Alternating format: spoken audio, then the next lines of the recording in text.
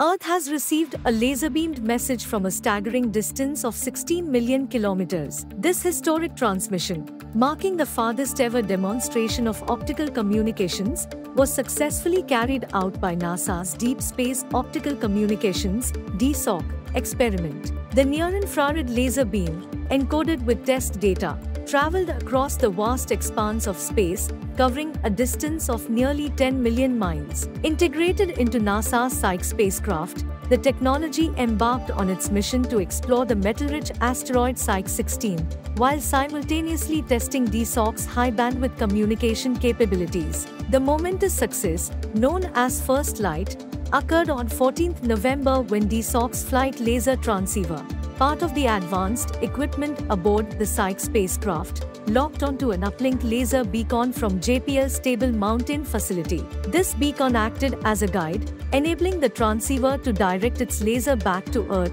specifically to the Palomar Observatory in San Diego County, California.